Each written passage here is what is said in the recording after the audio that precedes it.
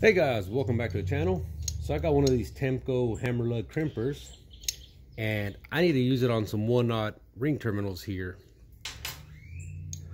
Judging by the numbers on here, it goes from 8 gauge to 3/0, and this side shows 6 gauge to 4/0 cable, so it should work for my purpose. I got some 1 gauge automotive cable here, and it is bigger than the one I used before for my welding leads. But we're gonna go ahead and slide a piece of string tube down here first. We're gonna go about maybe 3/4 inch here,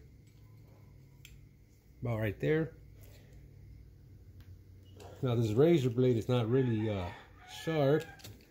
It's seen better days. And this cable has a double jacket, so kind of tough to cut right through it.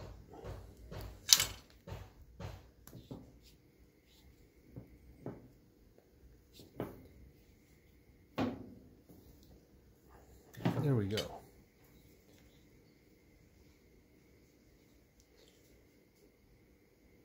There we go. All the strands went in there perfectly.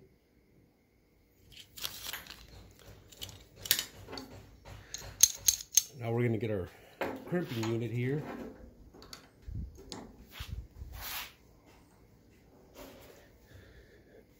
And we should be set. I think this is like a 2.5 or 3 pound hammer.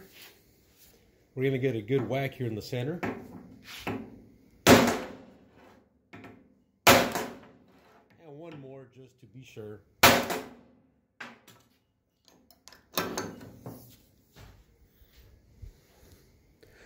As you can see, it makes all these little grooves here, the little ribs. Catches the terminal on the bottom. Adds that big dimple there. Has a plus sign. I don't know if that means positive or it's just the design. But I think that should be good. I don't think it'll move on us. We're going to slide the string tube on there. Got me a heat gun here.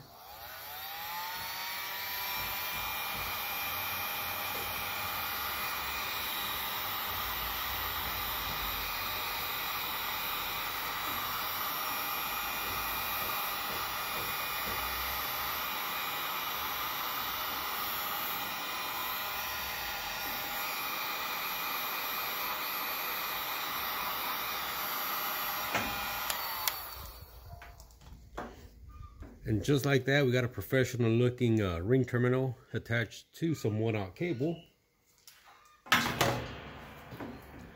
Here's the other one I did earlier. Like I said, one's gonna go for my winch and the other one's gonna be a stinger for my welder.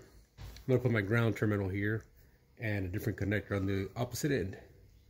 So other than that, I think it came out pretty good. This crimper was about $23, I believe. TemcoIndustrial.com. Temco TH0007. I don't know if y'all can see the 8, 4, 10, and 3/0.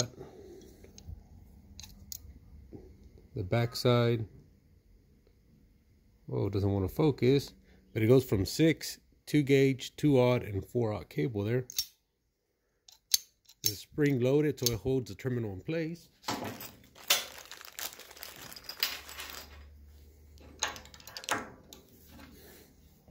You know, it'll hold your terminal in place there.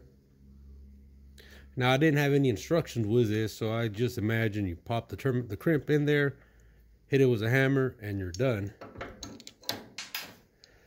So highly recommend this,